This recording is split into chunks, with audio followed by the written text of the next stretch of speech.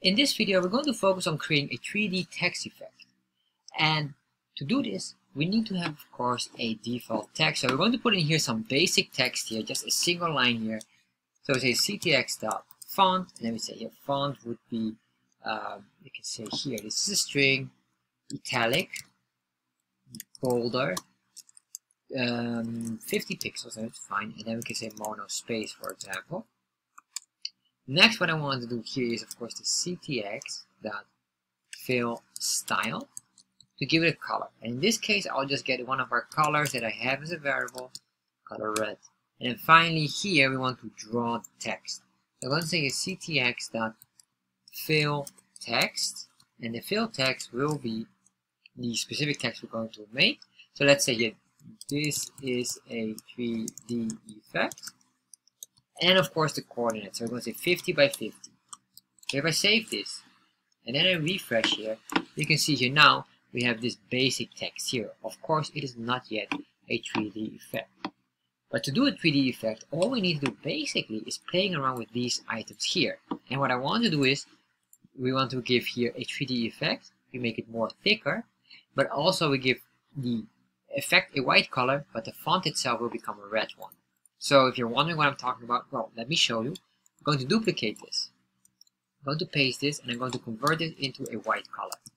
You say this is white, and then what we're going to do is we're going to just duplicate this 1, 2, 3 more times. Alright? So here we have the white, so I'm going to remove this, put that all together. And then afterwards we have here the red color. And what I want to do now is basically here, this is a starting point, and then I will just increase this by 3 pixels every single time. So it's here 59, 59, and finally here will be 62. And if I save this now and refresh, you get this nice 3D effect here. This is multiple layering. And this is just very basic, but let's start to play around a little bit more to make this like a function. So that's how you should do it normally. So what we're going to do here is we're going to say here, we're going to create a function. We'll say text, I guess, function text design. And then in here, I'm going to move all of this in there. This is a proper indentation, semicolon here. So we have this font here, and what I want to do maybe with the font here, I want to cut this out, I'll move that up. And the reason why is I want to make that based on whatever we type in here, it should automatically understand this here. And here you can see this here is all out, this is now all manually coded. We could do this slightly more automatic based on whatever the coordinates are, or specifically whatever this font size is. Because if this would be 60, we would have a problem here. So the first thing what I want to do then is just very simple. Is we're going to solve the text item here. And to do this, or basically we could do the following. So I'm just going to put it back in here. That's alright. But I'm going to say here, constant text. And this text will be equal to this specific item here. We'll cut this out, put it in there, semicolon. Grab this text, constant, put it in there. If I save this, and refresh, nothing happens. Why?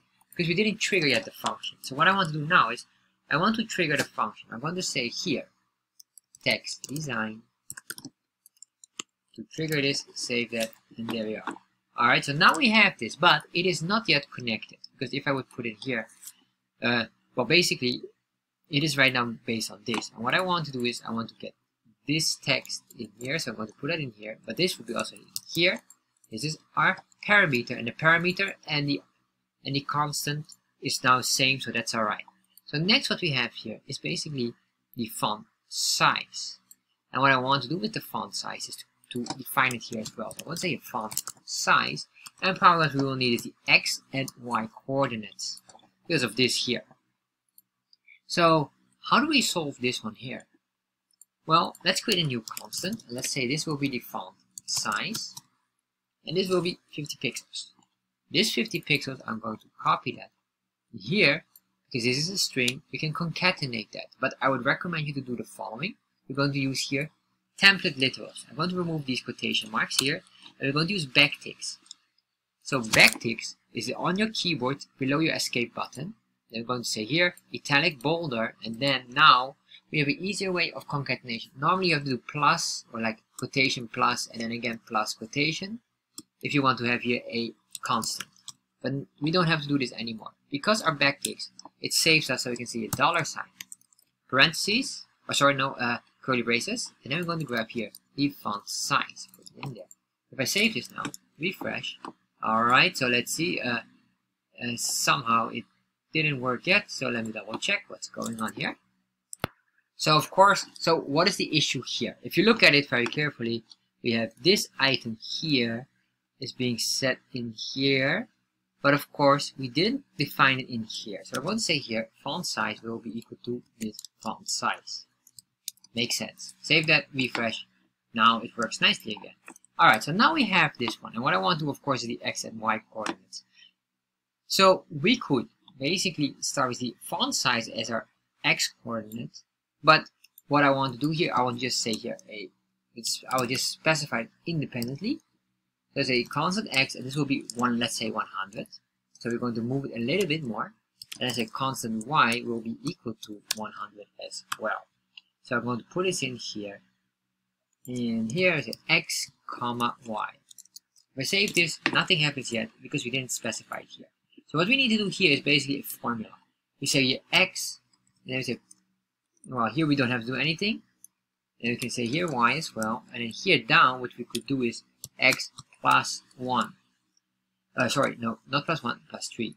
And here we do exactly the same, but then y plus 3. So y plus 3.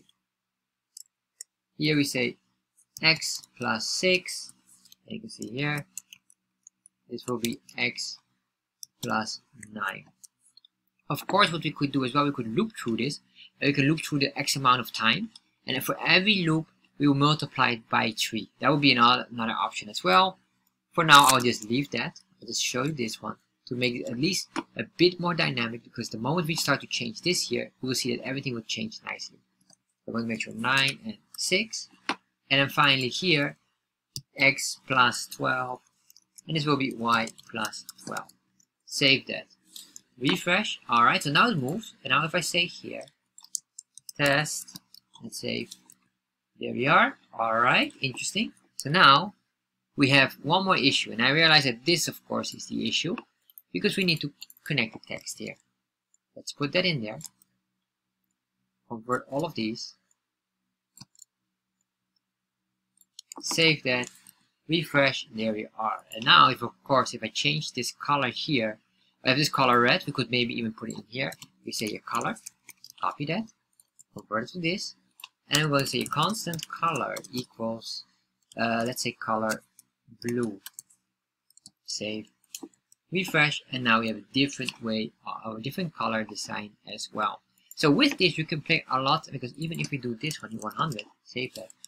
You can see now the text effect is extending as well nicely. So with this, you can do all kind of stuff, and you can really create a new way of displaying your text in the canvas.